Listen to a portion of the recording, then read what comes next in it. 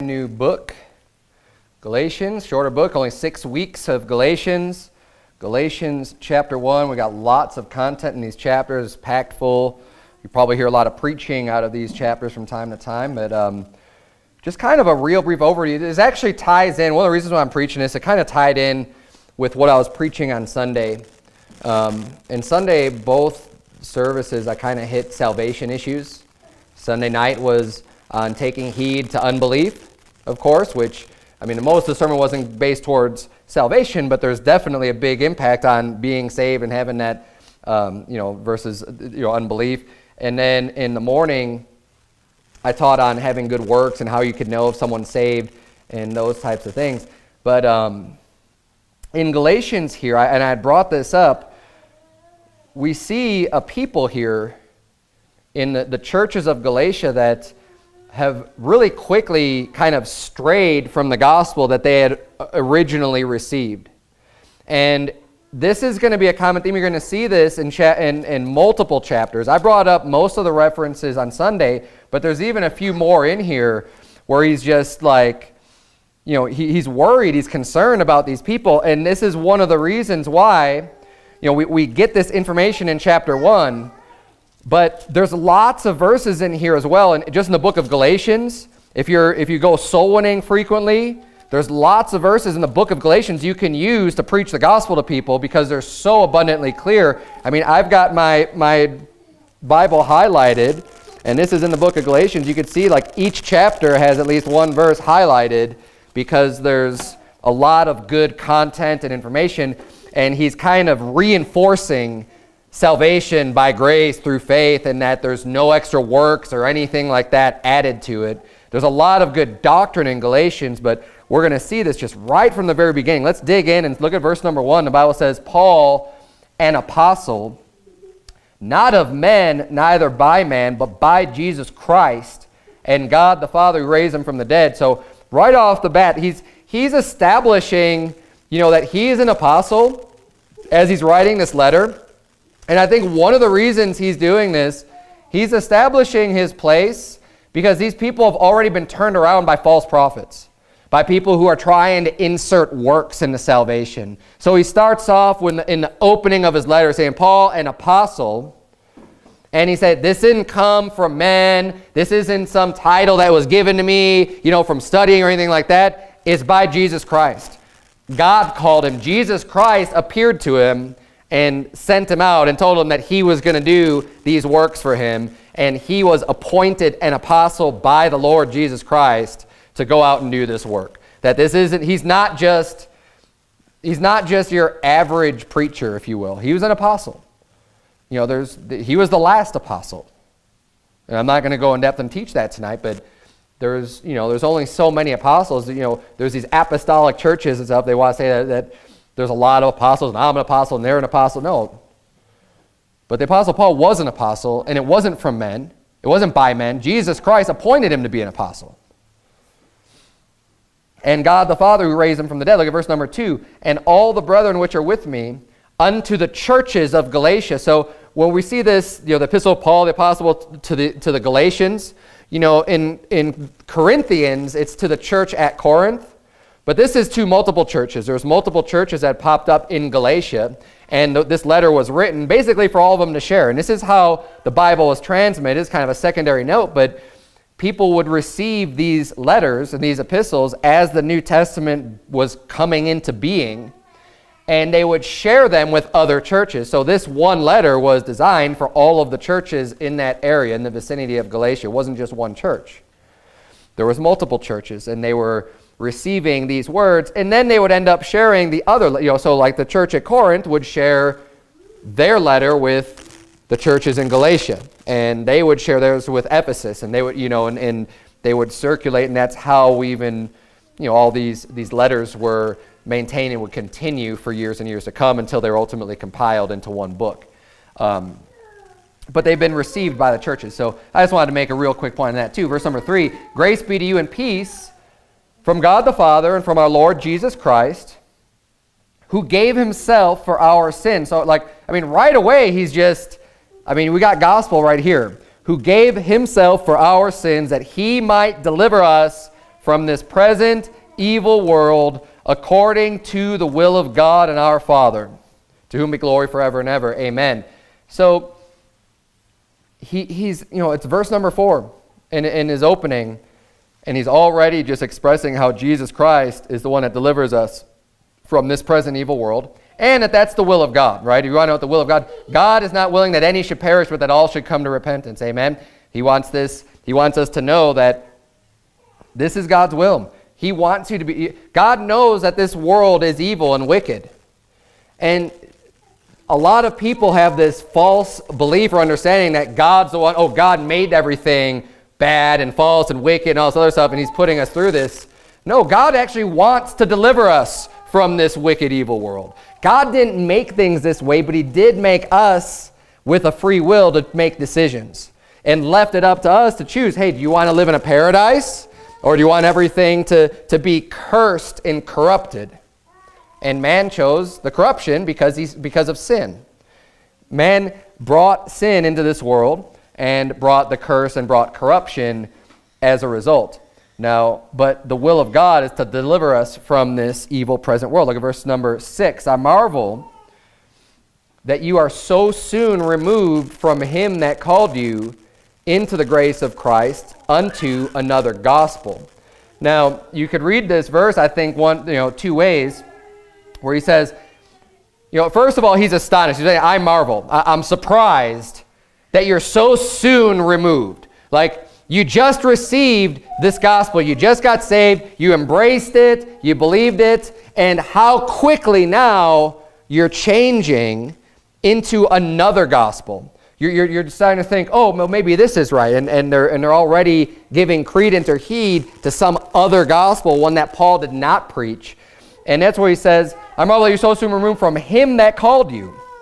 Now, the him that called you there, you could say, well, that's God calling people, and I'm not going to say that's wrong, but I think he's talking about himself, from him, because Paul was calling them into the grace of Christ, right? Christ is a Savior. He went there and he preached the gospel to them, and now it's almost like they're rejecting Paul and the gospel that he preached, because he follows this up with, I've got a lot of other things in my notes. He says, which is not another in verse 7, but there be some that trouble you and would pervert the gospel of Christ. But though we or an angel from heaven preach any other gospel unto you than that which we have preached unto you, let him be accursed. As we said before, so say now again, if any man preach any other gospel unto you than that you have received, let him be accursed. So he's talking about any other man. If anyone else comes and they're preaching some other gospel, don't receive it, don't believe it. And he's saying, why have you already strayed from what I taught you? Basically, hold fast to the teachings that I taught you, because I gave you the truth, right? And they shouldn't, and people do this a lot. It's actually kind of interesting how, and I don't know how often it happens, but you hear about it I hear about it quite a bit. People say, oh man, I got saved listening to your preaching. They get all excited to be listening to someone who's preaching the truth, and then all of a sudden they just get turned into some other heretic that's preaching falsely, that's saying all kinds of just weird doctrines and even perverting gospels, and they get strayed off into these other areas. And it's like, you know what? You ought to stay with, when you hear someone that gives you the truth of salvation, that ought to be the church you go to. That ought to be the people that you're leading. If someone took the time and the effort to bring the truth to your door, but what do people do? They end up going to these other churches and just going wherever and going where their family goes. And it's like, look, none of those other people were bringing you the truth. Now, you may not agree with everything. As the Bible says, you have many teachers and instructors, but you only have one Father. And Apostle Paul was the one who was saying that, and he wasn't referring to the Father in heaven. He was referring to being begotten again, and being begotten from another person, from another man, someone else bringing forth fruit that he had brought forth fruit. That's why he talks to Timothy, who wasn't his biological son, because he wasn't even married. The Apostle Paul wasn't even married. He didn't have any biological children, but he calls Timothy my son. Why? Because he's his son in his faith, because he's the one who led him to Christ. He was his son, as many others were. And when someone leads you to Christ spiritually, in a sense, they're your father. Obviously, I'm not saying that they replace God the Father, or that God the Father isn't your father. But there's nothing wrong with saying that I've begotten you. If there was, then it wouldn't be in Scripture when the Apostle Paul is saying it over and over and over again. Just recently, I had someone commenting on a sermon about, well, you don't save anybody. Really? Well, what about, you don't win, so it's only Jesus Christ. And look, I'm not taking glory away from Jesus Christ. Of course he gets glory. We can't do anything on our own. Without Christ, we're nothing. Of course, Jesus Christ's death, burial, and resurrection, I mean, that is the gospel. But just as much as he is required for salvation, he's also required us to go out and preach the gospel. And the Bible says that, that he that winneth souls is wise. It's talking about a person that can win a soul. That you actually are winning the soul to Christ. Yes, Christ is the Savior, but we win the people to Christ. When we go out and soul win, we are winning souls. The Apostle Paul said, I become all things to all men that I might by all means save some. Save some. He's saving people. Oh, I don't like when you say we got this many people saved. We did get people saved because we led them to Christ. And if we didn't do that, they wouldn't be saved. So there's nothing wrong with using Bible terminology that is completely biblical. It's completely scriptural. It's found throughout the Bible that, hey, if you're going to be wise, you're going to win souls. On some have compassion making difference, and others save with fear, pulling them out of the fire, hating even the garment spotted by the flesh. Look, we need to save people. We're saving their souls from hell. It's through the power of God. It's through the power of the Holy Spirit. But we do saving. We do save people. And if you save people, you're wise. Because that's what the Bible says. There's nothing wrong with that. But I'm getting off on a tangent here. I want to make a point here. In verse 6, back up in verse 6, he says that they brought you unto another gospel. And he's giving warning about people who are preaching another gospel. Meaning that there's a gospel, and he explains a little bit further. He says, it's not another, but they perverted the gospel of Jesus Christ. And there's a lot of people today that pervert the gospel. One of the things that came to mind as I was thinking about this chapter, and so, because there's so much in this chapter, I was trying to determine, what did I really want to hit on? What do I want to preach on? What do I bring to light? And when it comes to another gospel, I've already preached recently against the Potter's House, how they preach another gospel, right? You believe you could lose your salvation and things like that. And there's a lot of that going on. There's a lot of people who come and preach other gospels. But one of the things that came to my mind is if you're familiar with any dispensational teachings, people who believe in dispensationalism. Now, the reason why this is even coming up, I think, is because or at least has been brought to light more. There's a lot of people who subscribe to this, and a lot of people get caught up into this. If you read your Schofield Reference Bible, which I don't recommend getting because of all the wicked notes, and the guy was an unsaved heretic, C.I. Schofield, that wrote those notes. And if you want to learn from Satan, you could read those notes. But if you just want to learn from God, just ditch that Schofield Bible and just get a Bible without any notes and just read God's Word for yourself. And you won't be corrupted with all these weird, bizarre doctrines. But people have been turning this, it seems, a little bit more lately. And I think because of the big attack on, or not the attack, but the coming to light, the revealing of knowledge to a lot of people of when the rapture occurs, that it's not this secret, preeminent, pre-trib rapture that's just totally proven false by Scripture.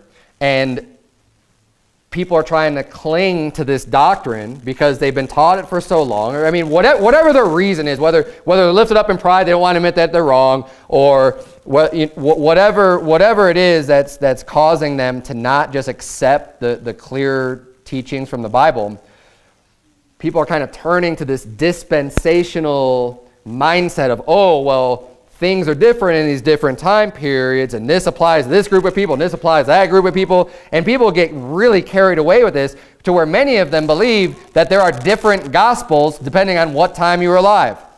That is, like in the Old Testament, people were saved by the law. People had to obey the law and the sacrifices, and that's how people got saved. And then now we're in the age of grace, or the dispensation of grace, where they'll say we're saved by grace through faith, no works, anything like that. But then they say, but in the last days, they're going to be saved going back to the works, and they're going to have works in order to be saved. And that's nonsense. I'll tell you what, let them be accursed, because what they're doing now is they're teaching another gospel. You say, yeah, they're teaching the right gospel right now, but you know what they're going to be doing? They're going to be saying, well, there's going to be another gospel. And if Paul is saying here, if anyone preaches any other gospel than that you have received and that we've preached unto you, let him be accursed. Why do you think that's not going to stand during the tribulation or during the time when God pours out? Why would you even think that? As if it's going to contradict the clear scripture that Paul's saying, hey, curse that person. Curse that guy that's telling you it's going to be salvation by works. And that's what these dispensationalists are doing. They're going to be cursing the people that are going to be alive during the time when Jesus Christ comes back, which I believe is going to be in our lifetime. But Revelation 14 ought to settle this matter. I mean, the reason why they even say these things is because, first of all, they don't even understand Matthew 24. They don't want to believe that that's the rapture. So they have to say, oh, he that endureth to the end shall be saved. And they think that's talking about their spirit or their soul, because they're probably not even saved themselves, which is why they can't even understand the Bible. Because it's really clear. But even still, I mean, if you're going to be so confused about a verse like that, it's not talking about your soul being saved, it's talking about your flesh. And read it in context. It's abundantly clear that it's talking about people, the saints, the Antichrist coming against them and bringing forth tribulation such as was not in the world, no nor ever shall be. And it says that unless those days should be shortened, there shall no flesh be saved. And it says, but he that endureth to the end, the same shall be saved. Yeah, his flesh shall be saved. Because that was the context of what was being said anyways. So they say, oh, this must be talking about your soul being saved. Well, if you have to endure to the end, that's keeping the works and doing the right thing. And that's the way that they interpret that or understand that. So they say, well, then we must be saved by works during that time. Because of that verse. Because they can't look at it any other way at all. They can't realize that their foundation is bad. That they've been building up this premise, and wherever it is that they started going wrong from, they need to get that right. Now, in one proof to just show that this is completely false, this concept that people are going to be saved by works during the tribulation time, Revelation 14 talks about the 144,000, right? This is during that what they would call the tribulation time. 144,000 are sealed right before God pours out his wrath. Okay? This is right after the rapture. But whether or not you agree with the timing of the rapture, it's still abundantly clear that during this time in Revelation 14, verse 6, it says, and I saw another angel fly in the midst of heaven, having the everlasting gospel to preach unto them that dwell on the earth. So during the tribulation time, you're going to have an angel preaching the everlasting gospel to them that dwell upon the earth and to every nation and kindred and tongue and people. It's not the new gospel. It's the everlasting gospel. That means forever. Because the gospel's never changed. It's always been the same. It's always been by grace, through faith, believing on the name of the Lord. Calling on the name of the Lord. That is how people have always been saved. It's the way people always will be saved until the world is no more. Salvation has never changed. So to say, oh, it's been by works, well, not according to Revelation 14:6, because the everlasting God, people say, oh, there's the gospel of the kingdom, and then there's the gospel of heaven, and there's the gospel of Paul, and there's all these different gospels. Look, there's not different gospels. If there's different gospels, they're false, because there's only one true gospel. There's one everlasting gospel, as it says in Revelation 14:6. Hebrews 10 demolishes, and read all of the Hebrews, 7, 8, 9, 10, starting from there. Any concept or any notion that people were saved by keeping the law or by their sacrifices in the Old Testament. Anyone who says that to you is ignorant, and I don't believe has ever read Hebrews in their lifetime. And they're just being spoon-fed what some preacher says. Oh, no, people in the Old Testament, that's how they're saved. Well, look at Hebrews 10, verse number 1.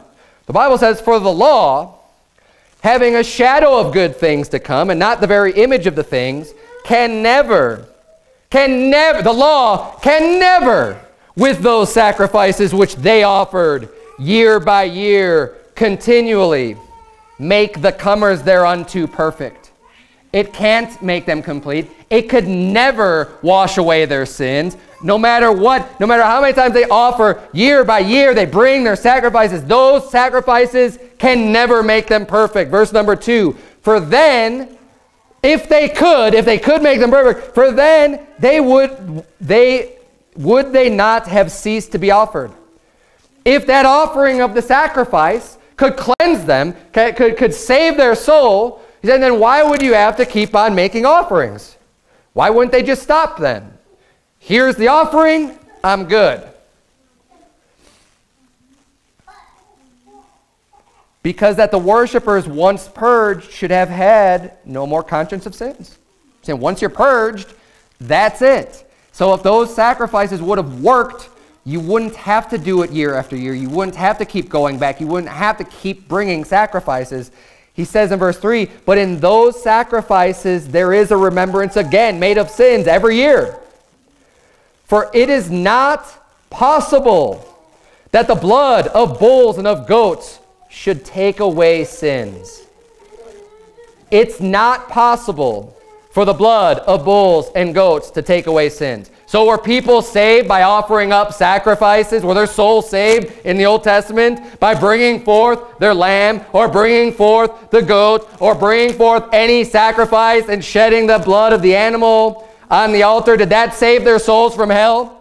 No way. Did that purge them of their sins? No, it didn't. Hebrews 10 says, it's not even possible. You can't have that. And if you read all of it, God, read from 7 forward, you're going to see it's not the bulls and the goats. It's not that blood. Those are all pictures. It's all foreshadowing. Yes, there are things they were supposed to do, but that couldn't save them. It was just demonstrating that the Savior was going to come. God was going to provide himself a lamb that was perfect, who shed blood, would purge you from your sins, and would cleanse you. And having faith in that is what always has gotten somebody saved. Romans chapter 4 explains the same exact thing. People want to tell you, oh no, people in the Old Testament, they were saved different. And people during the tribulation, they're going to be saved different. And there's all these other gospels. Hey, let them be accursed. Because it's not what the Bible teaches. Romans chapter 4, verse 1. What shall we say then that Abraham our father, as pertaining to the flesh, hath found? For if Abraham were justified by works, he hath whereof to glory, but not before God. And look, this is the same for anybody. If anybody's justified by their works, you know what that means? It means the glory goes on you.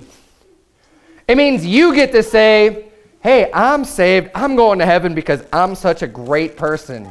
Because I'm so godly. I'm so righteous. I go to church, not just once a week. I go to church 3 times a week. Every time the door's open, I'm there. I pray every day. I give tithes and I give offerings. I help people out. I do this. I preach. I go so. I. That's glorying. If you're going to heaven based on your works, then you'd be able to glory. But he says, but not before God. Why can't you glory before God? Because you're not holy. Because God is perfect. Because you're still a sinner. Because you've done this and this and this and this and this. And you can run down the list of all the sins you've done in your entire life. And I don't care what day it is, you've sinned that day. Except for maybe when you're like 1. You don't have any sin. Not until you realize right and wrong.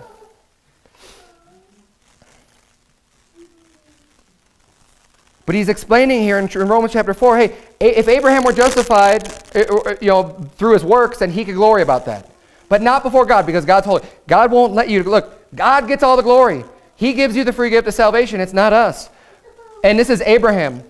Abraham is Old Testament. Abraham is before Moses, right? So before the Mosaic law was really written down and kind of established, you have Abraham. Abraham was not justified by his works, by obedience to God's law. Did he obey God's law? Sure, in many cases he did. Is that what saved him? Nope. For what saith the Scriptures, verse 3. Abraham believed God and it was counted on him for righteousness. Oh, wow. That sounds exactly like it is today. We believe God and that's accounted to us for righteousness. We put our faith in God and that's accounted to us for righteousness. Verse number 4, now to him that worketh is the reward not reckoned of grace but of debt, but him that worketh not but believeth on him that justifieth the ungodly, his faith is counted for righteousness. Look at verse number 6. Even as David also describeth the blessedness of the man unto whom God imputeth righteousness without works. Now, we're in a different dispensation, brother. Because there you had Abraham. He was before the Mosaic law. But now you got David. What time frame is David in? During the time of Moses' law. Is he not?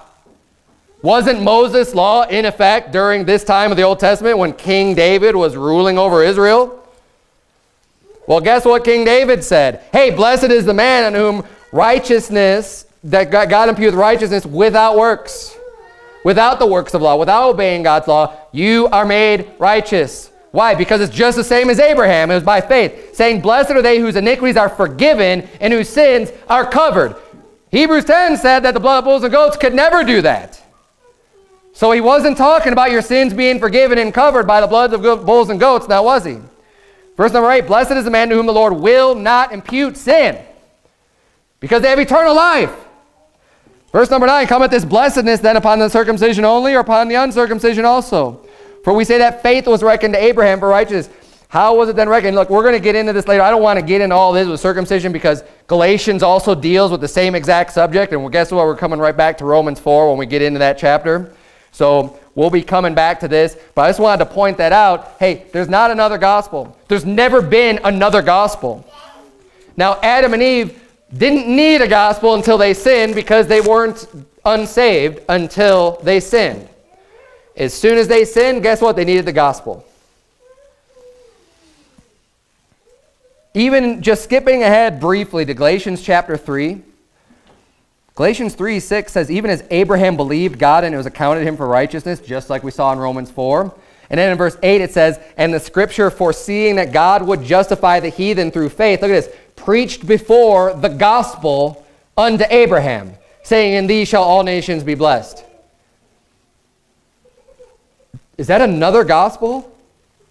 No, he preached the gospel, not another gospel. Paul's just saying in Galatians in chapter 1, hey, don't be deceived by another gospel.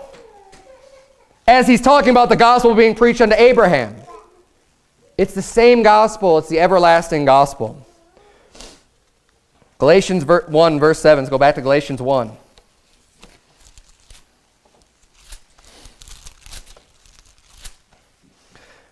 Which is not another, and it's what he explains, like it's not a whole, it's not like a whole different plan of salvation. They're not just coming at you and just saying something just way off the wall, a whole new prophet, a whole new God, or anything like that. No, no, no. They're coming in. They're using the name of Jesus Christ. They're using the Lord. They're going to try to use the Bible, but they pervert, they twist, they change, they throw in works to the gospel. And now they've perverted it. They've messed it up. See, the gospel's simple. Believe on the Lord Jesus Christ and thou shalt be saved. Amen. That's it. That's what gets a person saved. But when people start adding, oh no, you need to be baptized. Oh no, you need to be circumcised. Oh no, you need to do this. You need to do that. You need to join this church. You need to, fill in the blank. You can't commit this sin. You can't commit that sin. You can't do this. You can't.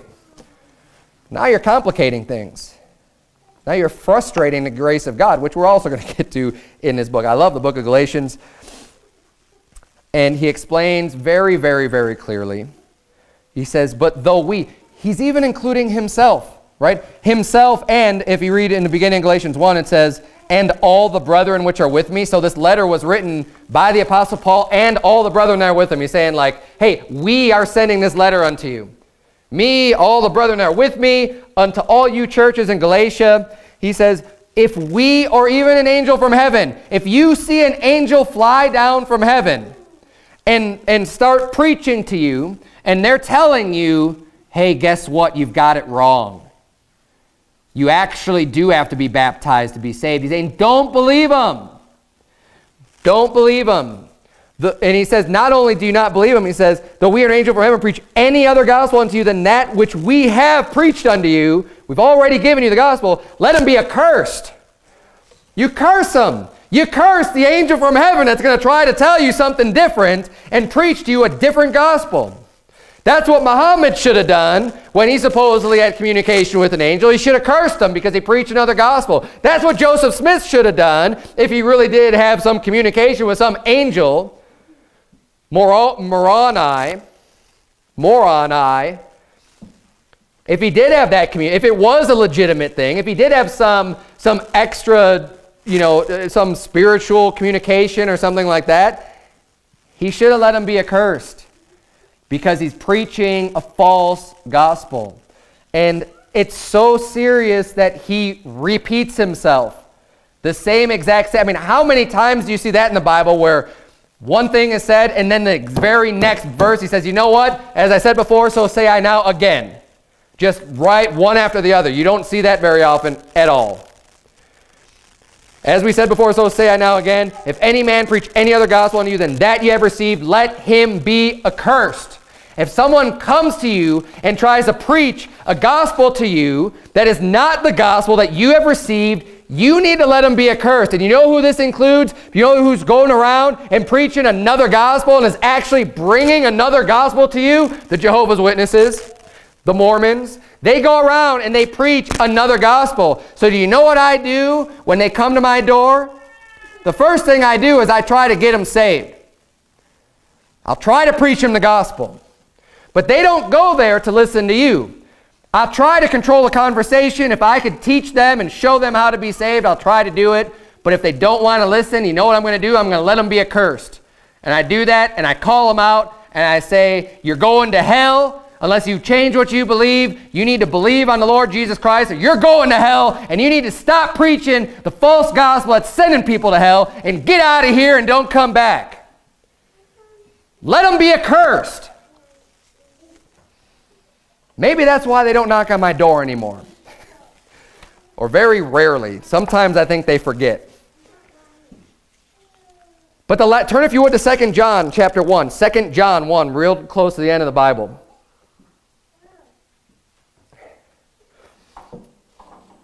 What you don't do when you know someone's coming around and you know they got a false gospel, what you don't do is invite them into your house and say, hey, let's sit down. Let's talk about this. You want to preach them the gospel at the door? Go ahead. They're preaching a false gospel. If they're not going to receive it and they're going around teaching and preaching a false gospel, you let them be accursed. The last thing you do is bless them or invite them into your house and show any signs of unity with someone who's teaching a gospel that's sending people to hell. 2 John chapter 1, verse number 9. The Bible says, whosoever transgresseth and abideth not in the doctrine of Christ hath not God. He that abideth in the doctrine of Christ, he hath both the Father and the Son. If there come any unto you, and bring not this doctrine, receive him not into your house, neither bid him Godspeed. Now, we don't always bid people Godspeed, but what that is, another way of saying Godspeed, God be with you, or God bless you. Hey, God bless you, brother. I mean, that's a pretty common usage today of words, of basically something that would mean the same thing. Godspeed, what he's saying is that, like, God prosper what you're doing. God bless what you're doing. God give you speed to keep doing the work that you're doing. That's what he's saying. Don't bid him Godspeed. Why? For he that biddeth him Godspeed is partaker of his evil deeds. If you go blessing a wicked person who's teaching a false gospel, you are a partaker with them. Now, this can be hard because sometimes, especially when you're in gospel mode or whatever, you might want to say, hey man, God bless you, or how about this, have a good day. Even saying that, I mean, the word good kind of originates from God, telling someone that, it's like, look, don't bless them in any way. Say, get off of my lawn. Get off of my property. And you know what? Go home and don't spread this false gospel to anyone else. You're cursed. Don't be partaker of their evil deeds. Now, this is talking about people who come to you bringing the gospel, right? I don't believe this is just talking about any unbeliever, right, that even goes to another church. I think you can invite people over for dinner to preach them the gospel and stuff where they're not just like actively bringing a false gospel. This is talking about people who are bringing. See, it says they bring not this doctrine in verse 10 there. If there come any unto you, right, they come to you and they're not bringing this doctrine. What does that mean? Then they're bringing a doctrine, right? It's not that they're not bringing any doctrine, but they're bringing a doctrine, but it's not this one. It's not the one of Christ. They're bringing another gospel. Those are the people you let be accursed. Those are the people you do not bid Godspeed, and those are the people you do not invite them into your house. Do not invite the Jehovah's false witnesses into your house. Do not invite the Mormons into their house when they're coming to your house and spreading a false gospel and bringing this doctrine that is not the doctrine of Christ. Be warned. It's serious. This is why we flip out. This is why I preach so hard on these subjects, on salvation especially. You know, and I've had people contacting me from Potter's House and stuff, and they're trying to explain it's not a big deal. I was like, yes, it is a big deal. And you're upset, oh, you shouldn't be using your pulpit to preach on these things and all this other stuff. We don't believe the same. You've got a false gospel. You are sending people to hell because you are preaching a works-based salvation. Bottom line, whether or not you want to call it that, I don't care, because I've heard enough of it, and I can see, if it looks like a duck, it smells like a duck, it's a duck. Amen. And they want to repackage salvation to make it look like it's not of works, but it is of works. It's works. You can't confuse the two. You can't confound the two. You can't add works into a faith-based salvation and not corrupt it and not pervert it. It's exactly what they do. Let's go back to Galatians chapter 1. Again, this ties in perfectly because this is a bold statement he's making. He's trying to make it very clear because what was going on in Galatia? There were men coming in and creeping in and preaching another gospel. And they, instead of rejecting and cursing them, what did they do? They were receiving them. And they were allowing themselves to get turned around and get confused from the very simple gospel. Verse number 10 in Galatians 1 says, "For do I now persuade man or God? Or do I seek to please men? For if I yet pleased men, I should not be the servant of Christ." You say, you know what? I don't care if this offends you. I'm not here to please man. I'm not going to say things and just be pleasant to everybody.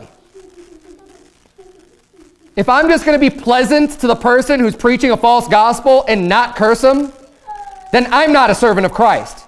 That's what he's saying. If I'm here just to please men, if I'm a man pleaser, if I could just preach things that's not going to offend anybody and that everybody can all agree with and withhold truth and not tell you what God really said, then I'm not a servant of Christ. Did Jesus go around just trying to make everybody happy? When you read through the Gospels, when you read the words of Jesus Christ, is that what he was doing? When people got offended, said, oh, Jesus, when you say this, you offended the Pharisees, or you offended the lawyers, or you offended the scribes. Did he say, oh no, I better do something about this so they don't hate me. I better clean this up and say something nice to them. I better invite them over and give them a meal, and maybe they'll be happy with me again. Is that how Jesus Christ acted? Not at all. He said, fine. They're going to be unholy. Let them be unholy still.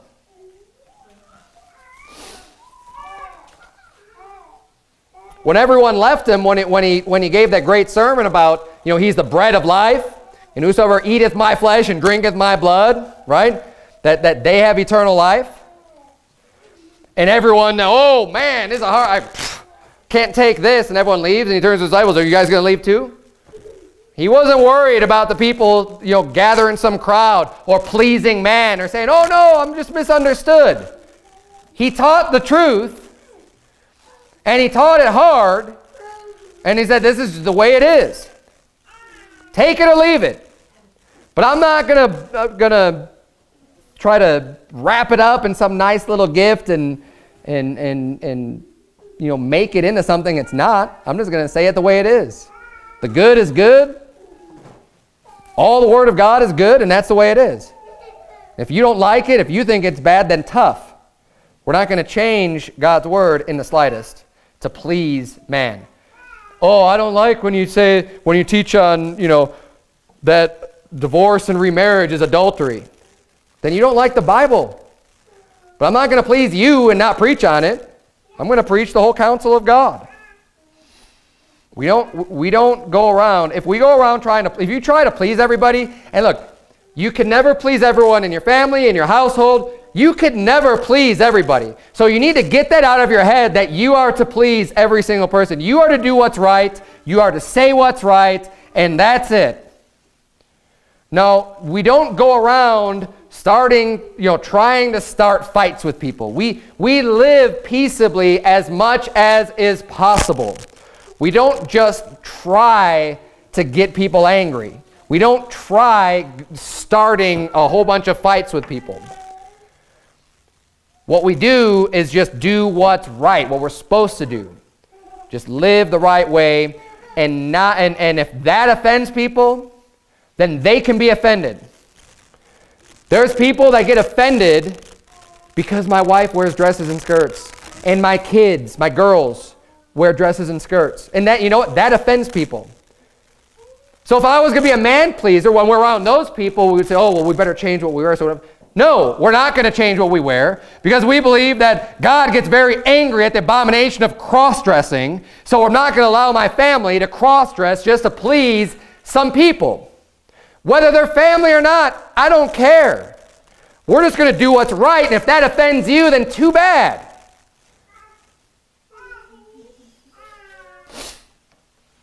Because we want to be servants of Christ. Verse number 11. But I certify you, brethren, that the gospel which was preached of me is not after man, for I neither received it of man, neither was I taught it, but by the revelation of Jesus Christ. He said, this gospel is not some man-made doctrine. And, in chapter number 1, he's big on the gospel. He's talking about, cursing people who don't bring the right gospel. And he's saying, look, the gospel that I brought you, it wasn't just taught to me by some man. He said, this was given to me by God. It's by the revelation of Jesus. Jesus Christ revealed this to me. It's true. It's a fact. This is the gospel. Verse 13, for ye have heard of my conversation in time past in the Jews' religion, how that beyond measure I persecuted the church of God and wasted it, and profited in the Jews' religion above many my equals in mine own nation, being more exceedingly zealous of the traditions of my fathers. The Jews' religion, he brings up twice. He calls it the Jews' religion. It's not the true religion. And that's why he's making a difference. Was the Apostle Paul a Jew? Physically, yes. And spiritually, yes. He was a Jew. He was of the tribe of Benjamin. He was an Hebrew of the Hebrews. He says it himself. Born of the stock of Abraham, of Benjamin. He was a Benjamite. Stock of Abraham, tribe of Benjamin. And Hebrew of the Hebrews. He was very zealous in his religion. He was so zealous, he went out and persecuted the church of God. Why? Because the Jews' religion is anti-Christ. And you know what? The Jews' religion that he's referring to here, Galatians chapter 1, it ain't much different today than it was then. The Jews' religion of today is based on the traditions of their fathers. Like he says here in verse 14, being more exceedingly zealous of the traditions of my fathers. That's what the Jews' religion is based on. It's based on the tradition of man and not on the word of God. The Talmud, which is the collection of Jewish holy books, that's the traditions of their fathers. That's the rabbinic teachings, teachings of rabbis, just traditions of men. What men have said, man's word, not God's word, is what they use to form their religion. That's why Jesus Christ said in Matthew 15, the same exact thing, essentially. In verse number 1, Matthew 15, the Bible says, then came to Jesus scribes and Pharisees, which were of Jerusalem, saying, Why do thy disciples transgress the tradition of the elders? So what are they worried about when they're looking at Jesus and they're looking at Jesus' disciples? Hey, why aren't they following the man's tradition? And they're finding fault with his disciples over their man's tradition. And look at Jesus' response to them. And this is what they were accusing him. For they wash not their hands when they eat bread. Saying, oh, we saw your disciples. I mean, you guys are out, you're walking around, and their hands are getting real dirty. We saw them pluck that corn and eat it, and they didn't even wash their hands. Don't you know? Don't you know in Sanhedrin and this in our Talmud, they said, yo, you have to wash your hands. It's got to be clean, because that's going to keep you clean. And did God ever say that? No, but apparently in their tradition, someone said something like that because they're accusing Jesus' disciples of something that's not even a sin. That's not even against God's law. They're breaking the tradition of the elders. Who cares? Verse 3, but he answered and said unto them, why do ye also transgress the commandment of God by your traditions? He's saying you are so hung up on your traditions that you're actually transgressing God's command by keeping your traditions. And this is how they do it. In verse number 4, he says, for God commanded, saying, honor thy father and mother, and he that curseth father or mother, let him die the death. This is from God's law. The 10 commandments, honor thy father and mother. And in the Mosaic law, he says, he that curseth father or mother, let him die the death. They're supposed to be put to death. That is God's law. But you know what? That wasn't their tradition. What did their tradition say? Verse number 5, but ye say, whosoever shall say to his father or his mother, it is a gift, by whatsoever thou mightest be profited by me, and honor not his father or his mother. So what are they doing? They're saying, oh, well, whatever we do for you financially, that's a gift. You better be thankful that we do that for you, as opposed to that is their obligation by the word of God, saying, no, you honor your father and mother. And I've taught this before. I'm not going to get into detail on it tonight. That word honor doesn't just mean respect. You're honoring someone. You're taking care of them. You're financially supporting them. You are honoring them and caring and providing for. All of that ties into honor. It's not just saying yes, sir, or yes, ma'am. There's way more to it than that. And I've proved that before from Scripture, but you could even see it in these verses. He's saying, when they say it's a gift by whatsoever thou mightest be profited, profiting is increasing, right? Nothing to do with the words that you use and the manner in which you speak to somebody. It's talking about profiting. By whatsoever thou mightest be profited by me. That is what they did. That is what the tradition of their elders said to do. And he says when they do that, they honor not their father and mother. And then they say that, well, he shall be free. That's just fine when you do that. Thus have you made the commandment of God of none effect by your tradition. He's saying, when a person does that, they ought to be put to death. They're supposed to honor their father and mother, and you're saying they can do this, and it's just fine because the tradition of the elders said so. And they're trumping the word of God with their own vain traditions. Verse number 7, ye hypocrites, well did Isaiah prophesy of you, saying, this people draweth nigh unto me with their mouth, and honoreth me with their lips, but their heart is far from me. But in vain they do worship me, teaching for doctrines the commandments of men. This is the Jewish religion. This is the Jewish religion that Paul came out of. This is the Jewish religion that's being taught today.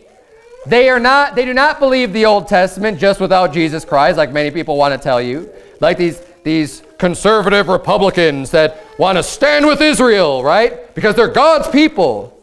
They're Antichrist. Whosoever deny that Jesus is the Christ, they're Antichrist. They're a liar. We don't need to be yoking up with them. Let's not be blessing the wicked. We don't pray for them.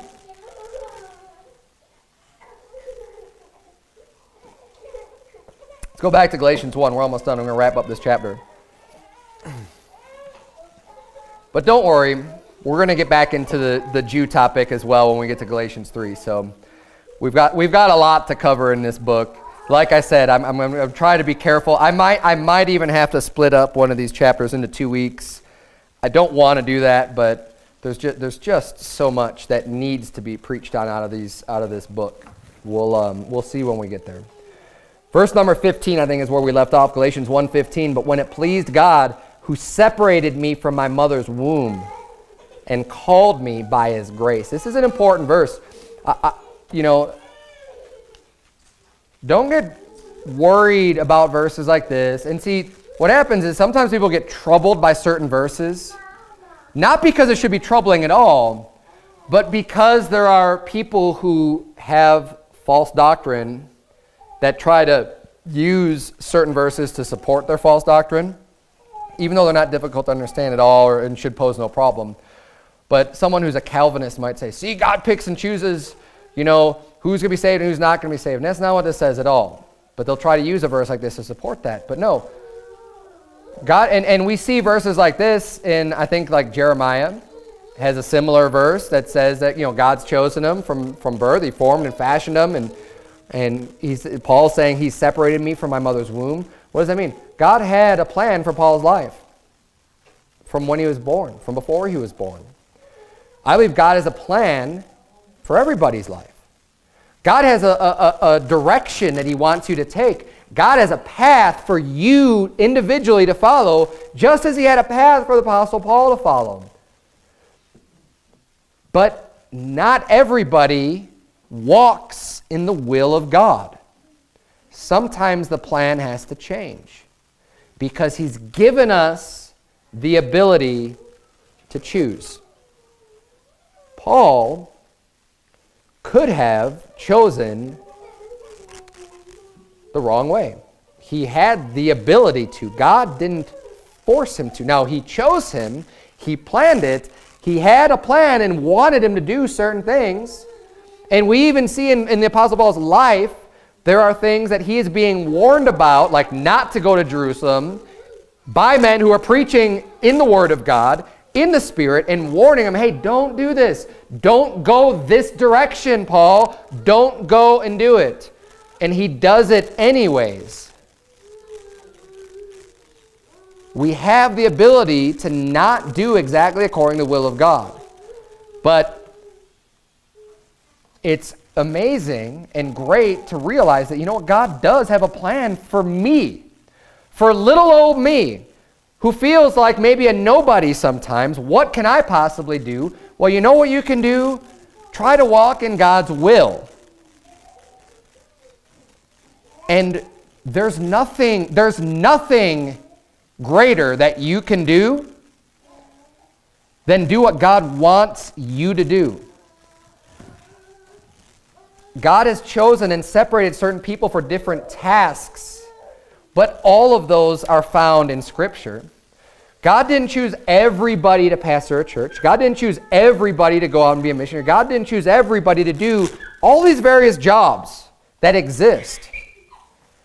But he's chosen a job for you to do.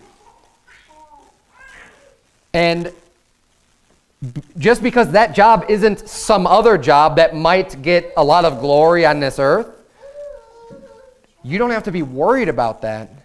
Because, when you really think about it, at the end of the day, does it matter more how much credit you get and how many people seem to be following you or whatever?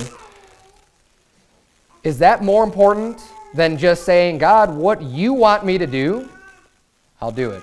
And if you are exactly where God wants you to be, nothing can be better than that.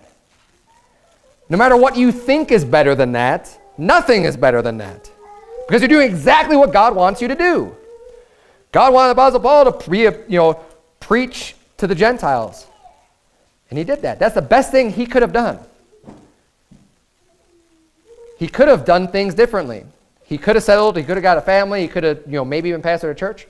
But that wasn't exactly what God wanted him to do. And he probably could have had a great church, and he probably still would have done other things and served God and still done, a lot of great works. But the best thing for him to do was exactly what God had for him to do.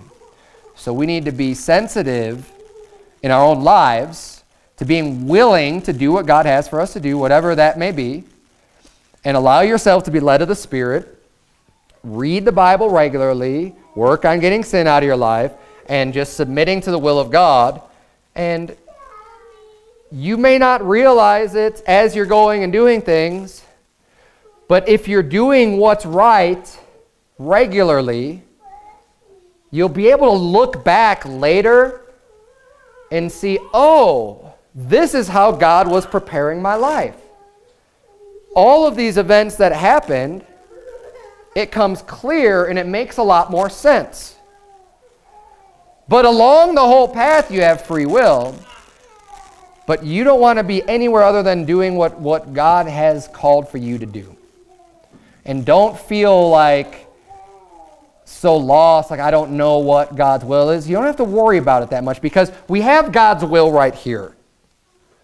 Focus on this first and foremost. Don't get too worried about too much, right? Be doing this. You'll be getting guidance. You'll be getting opportunities. Doors will open up in front of you if you're walking in God's will, in the path that God wants you to take. And I'm a firm believer.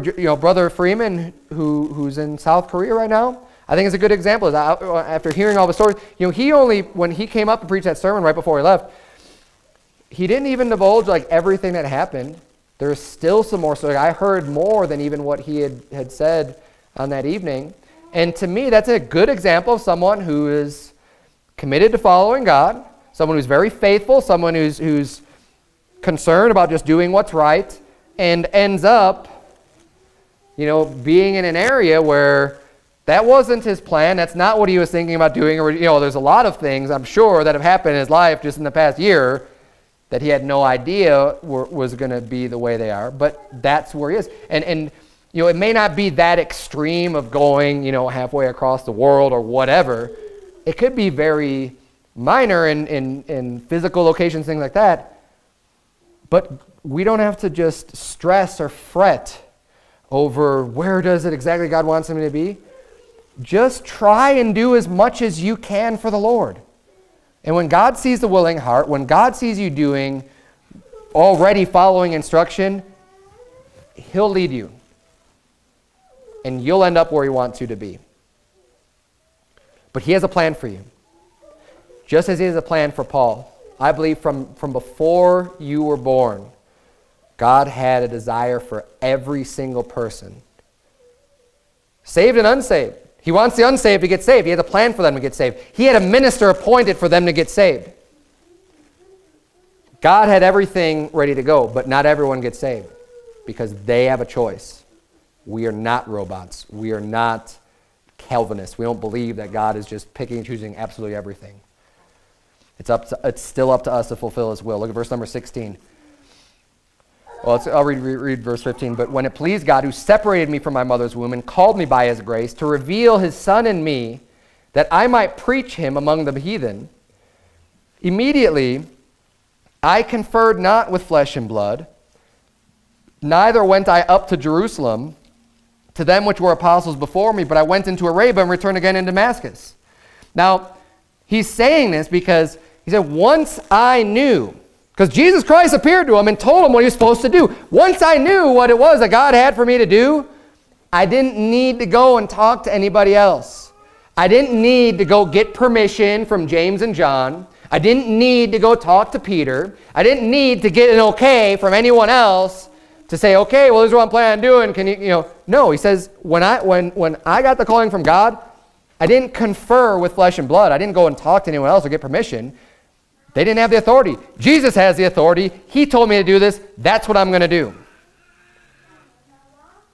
Now, I'm all for people in churches, wherever you're at, giving respect, honor, authority unto a pastor.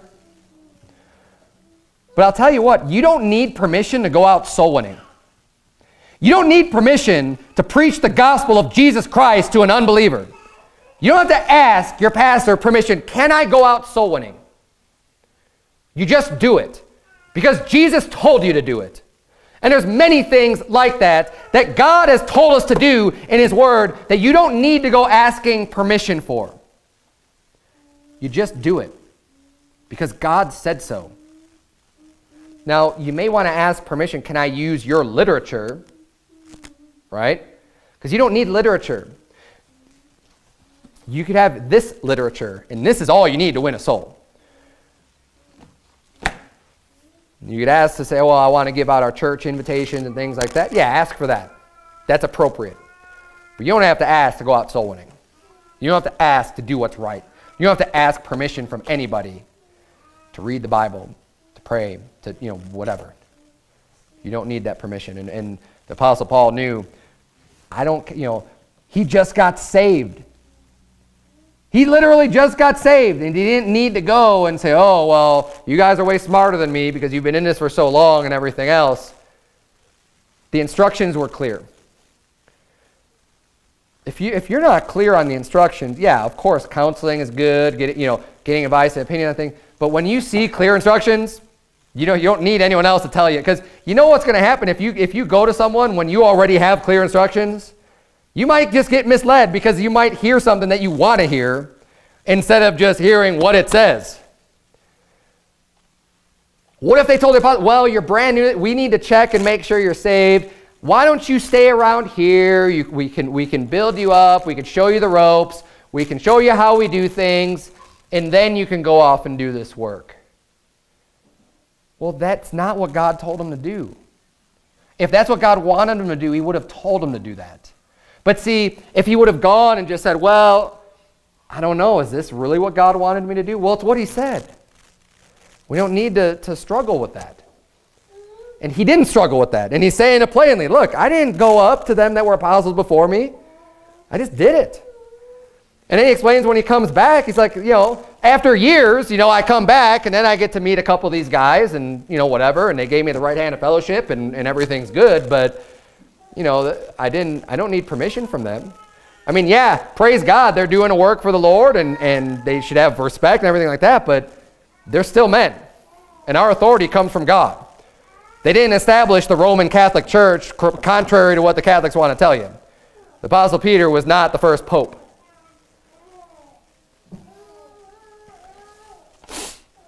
There's only one papa. There's only one pope, and that's God.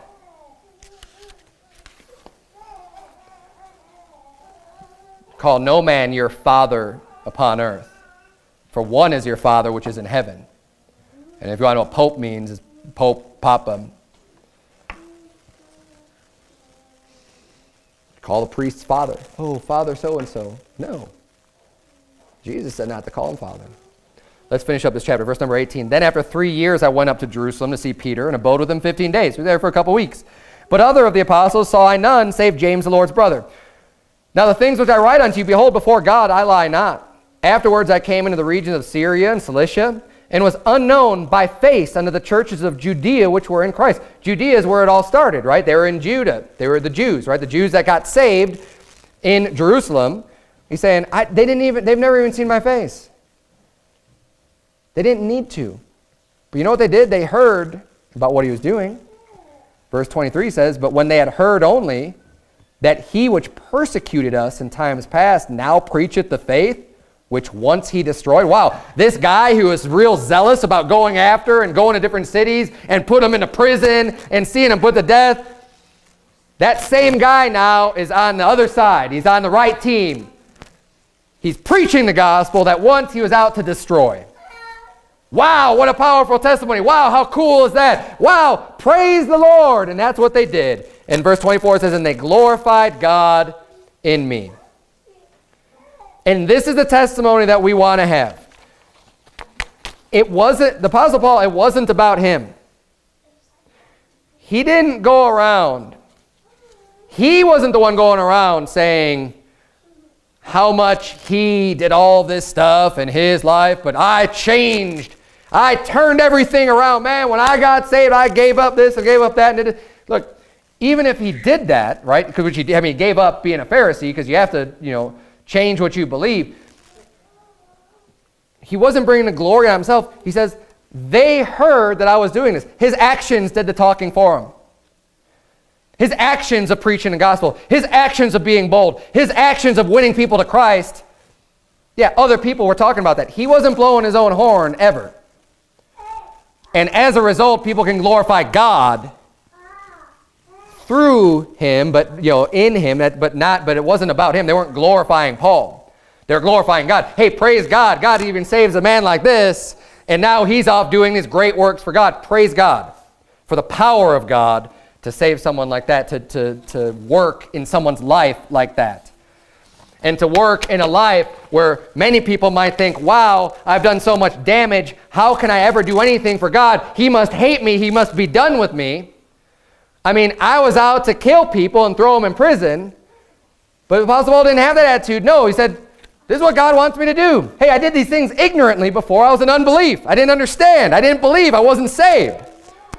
Whatever you've done in your life before you got saved, hey, forget about those things which are behind and reach forward to those things which are set before you.